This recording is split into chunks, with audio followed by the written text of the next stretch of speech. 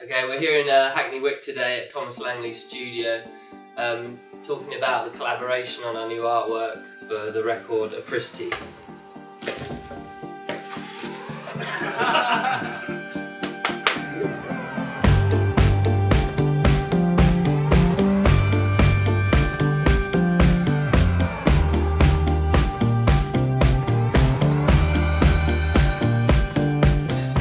Well, we met in an underground car park.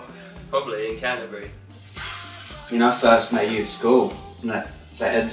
Yeah, and I was skating with you back in the day too, so we've been collaborating together for a long time.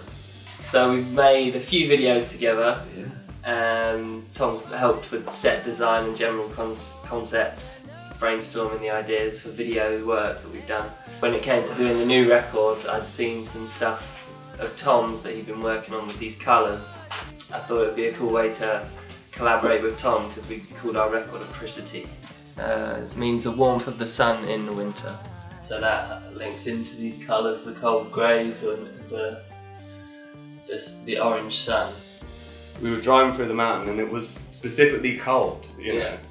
And I hadn't really expected it to be like that in the desert. And we're driving through the canyon and we had the conversation and Raven brought up this word apricity and what it means. We'd be talking about how nice it is when you've been like in the studio or like in a canyon, like all day making music. Then when you manage to go outside and you do feel like the warmth of the sun. So when that sun hits you, it's a real thing. So we kept like talking about it. And then I was like, yeah, well, you know, the word for that is apricity. And we were finally feeling it in LA and it was quite a poignant moment. Someone mentioned we should use it as the album title, and then it kind of, you know, snowballed, I guess. So it was all coming together in my mind, and I asked Tom if he'd make this painting. I made a fake sun from my studio in the form of a painting to cheer me up because my studio is so bloody freezing cold in the winter. That imagery had stood out to me as well, that orange disc.